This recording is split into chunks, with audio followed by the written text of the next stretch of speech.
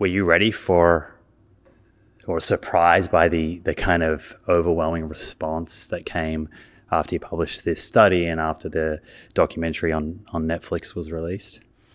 Yeah, and timing is everything here. So I'll start out to say that when we started filming this and doing the study at the same time, it was kind of odd. We were dealing with things like Stanford, very protective of their brand. Wanted to make sure that there was nothing over my shoulder that said Stanford. They said, you can film on campus, but be very careful. This is a Gardner study. This isn't a Stanford study. And the discussion started in 2021. We got the money in the start of 2022. We ran the study in winter and spring of there. And then we analyzed blood and poop for the rest of 2022. And at one point, the producer, Luis Sejoyos, said, oh yeah, we're going to release this on January 1st. And I kind of thought it was January 1st, 2023. And then I had the realization that they then wanted all the film for a year to edit. And it didn't release for another year. And I almost forgot about it in that time because it had been so long. And we were very much working on the publication. Did you have to delay the publication? No, not at all. No. So inside scoop, Stanford said when we started, said, is this legit? Is this like a publishable trial? And in real life, you can't know what's going to happen. If you didn't run the study yet, you didn't submit it. So I BS'd and I said, of course this is, because I knew at some level I could submit it to a predatory journal if I had to at the last minute. What's a predatory journal? Well, you have to pay a lot of money and they don't really review it very well and they'll publish anything. Very discouraging how much of that there is out there. That doesn't seem like the path that an esteemed scientist would take. But I had to give them this answer, like they wouldn't let them on campus to film unless I promised it would be published. Mm-hmm. And for those who don't understand this world, it doesn't work that way. What if nobody signed up and nobody came to the study? And so this is before doing anything. But all of my work has been published in 30 years. So we said yes. And to be honest, it's not rocket science design. It's pretty standard design for me. Probably not the best study I ever did. But we submitted it to JAMA Network Open. Which is not a predatory journal. Very high-end journal. I kind of thought, we'll get some good feedback. And then if they reject it, we'll go here. And they took it. And back and forth always takes longer than you think. Ends up being published on November 30th, a month before Netflix comes out. Planned? Not at all planned. Just sort of serendipity that it comes out. Survives on its own. Actually had a huge altmetric score. Do your listeners know what an altmetric score is? Let's unpack Do it. you know what an altmetric score is? Let's unpack it. So for me as a faculty member, my currency is what other scientists cite my work.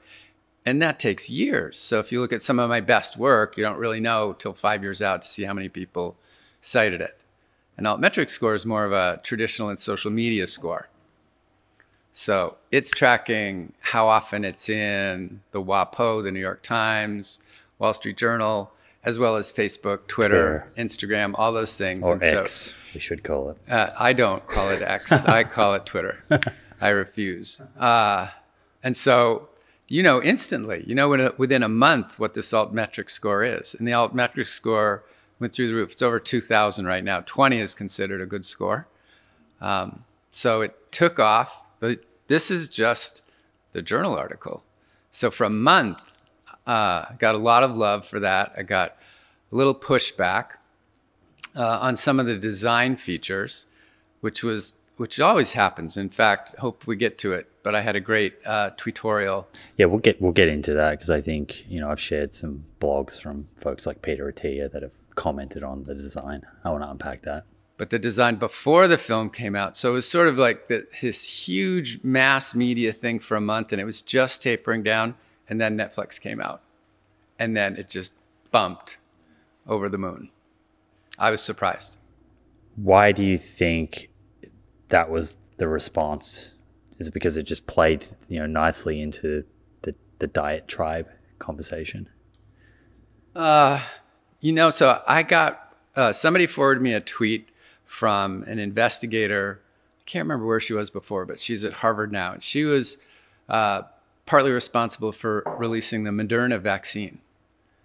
And she released this really nice tweet saying, this is some of the best science communication I have ever seen.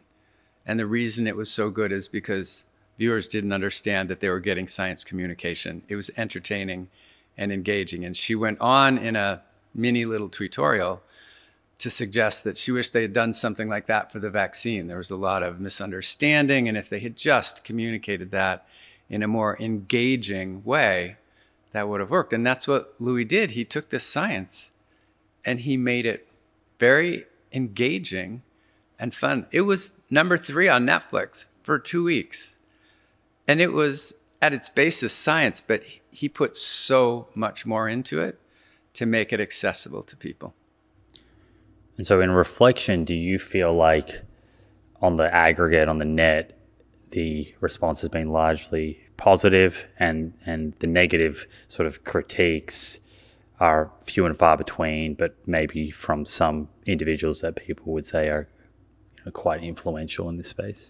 Yeah, there's some definite influencers that critiqued it, but the overwhelming positive response I got makes those negative critiques a rounding error to me. I got love from all over the world for months. Friends, neighbors, family, complete strangers who were impacted by that Netflix. That is the most impactful thing I have ever done in my career in a positive way. Wow. That must feel pretty good. It feels really good.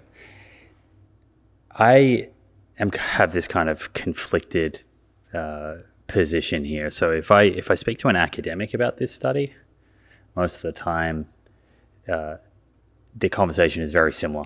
They understand the study, what it shows, maybe what it doesn't show, how to interpret it, how not to overinterpret it, and it doesn't seem that controversial. But then if I speak to a friend that doesn't have a science background, they feel a little confused.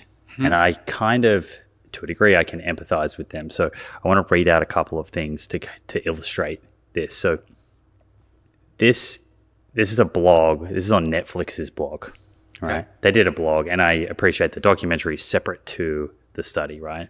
Let's clarify that. Agreed. Yep. There's a quote here that says, "The study found that after only 8 weeks, the twins eating the plant-based diet experienced an increase in their life expectancy, reduced visceral fat, the dangerous fat that accumulates around your organs, reduced risk of heart disease, and even a heightened sexual drive. The results surprised even the Stanford research team." So that's on Netflix's blog. Is all of that accurate? I never heard that blog, but you'd have to deep dive into those results to see what that was. I'm sort of hanging my head over the sexual drive thing. It's ridiculous. The body fat thing, I hope we get into that. It's not even part of the study. So that's an exaggeration of what we're, that's not, a lot of that isn't even part of the study. What about increase in their life expectancy? Yeah, that is super cool. Biological clock, epigenetics, super preliminary. Okay. Doesn't really show anything for certain. So someone kind of reads that and then they read this from Peter Attia on his blog, maybe even in the same day. Ready. And he says, perhaps this chaotic 3-ring circus or a docuseries serves to highlight the nonsense of the study itself. And for those of us for whom health is our top dietary concern, this research, in quotation marks, should be taken for just what it is, entertainment, not rigorous science. So these are two distinctly different takes. Yeah. And so my understanding is that when people are exposed to these two different takes, they either do nothing or they say, in this case, I'm trusting Peter because he's a smart guy, and documentaries are likely to be biased, kind of telling a story. Fair. And I should respond to that. Yeah. You ready? I'm ready. Tell me, when you hear that, tell me how you feel. Yep. So if you get this much of a viewership for something like that, there's almost like there's a target on your back for sure. And this is not trivial. This is ways of eating. Everyone eats. There's a lot of vested interest in this. It is a chance for an influencer to critique something and trash talk it, and I assume gain influence. But at its core, the study was a decent study. It wasn't the best study I've ever done. But I've been doing this for 30 years. And one of the challenges of it is science communication. So is this just going to be fellow scholars? Is this going to be physicians in change practice? Is this going to be the average person who views this? And all of those are really challenging to try to put into one study and one set of information. And at the end of the day, I'm kind of looking at the flip side of this is how much health information has come from the cattlemen's industry and the egg and the poultry and the Frito-Lay. And I mean, there's tons of messaging out there kind of in the opposite direction. And so just even dabbling in this and seeing what it would be like to move past the research conference and past the colleagues, this is absolutely fascinating and intriguing to think of this opportunity to reach more people. And sure, it will have some misunderstanding and some downsides, but it's been really exciting. Right, so you were ready for some of this critique. Oh, it had to be. It was like, if you're going to expose this science to so many people, and so many people think diet is contentious, and I want to thank you for what you've done with nutrition science. I think much like the episode I did that was pegged as a debate with Stu Phillips. That was a fun episode. It was a really fun episode. And I think what was fabulous was sort of having both people at the table at the same time. There had been a tweet at one point that looked controversial. I think it was said at the top, a great debate. Yeah. And as soon as we exchanged an email or two, it was like, we agree about almost everything. And there's a couple things we disagree upon. And it's obviously the contention and the disagreement is more exciting than just two people. Yeah, you should eat vegetables and you should exercise. Yeah, everybody agrees on that. That's pretty boring. Can we find something that they disagree on is more exciting? But my experience has been, so I've worked with the American Heart Association, the American Diabetes Association. I'm on the Dietary Guidelines Advisory Committee. When you get a bunch of scientists in the room and the data are in front of you, there's very little disagreement. We rarely have all the information to definitively and unequivocally say, this is the thing you should eat or avoid. That is rare. And so when you have inadequate evidence, you have to put together all the evidence you do have. It's not like you don't have any. You have a bunch. There's some animal model study. There's some observational epi. There's a Kevin Hall study that was really well controlled, but only for 20 people for 2 weeks. And you have a Gardner study that was 50 or 100 or 600 people for a couple of months or a year. If you put all that on the table, people are likely to be able to, scientists are likely to say, yeah, we all kind of agree that this is probably the thing and the strength of the evidence is this level and more studies are needed. It's so frustrating. At the end of almost every discussion, more studies are needed. But people have to eat today and tomorrow. So we make recommendations for today and tomorrow based on what we know. Yeah, I think we may have touched on this in our last episode, that if you're on the outside, you might think that everyone just disagrees with one another. There's no consensus position. You may as well just eat however you like. Yeah, that hurts. That hurts. Yeah. There's so much more consensus than that. It's ridiculous. If Peter T and I were at the same table, we would agree on almost everything, to be honest. I know that you've collaborated with Peter before, I think, in Diet Fits. Is that right? We did, and it was very frustrating that he didn't call me about some of his concerns. I worked with him for years. Right.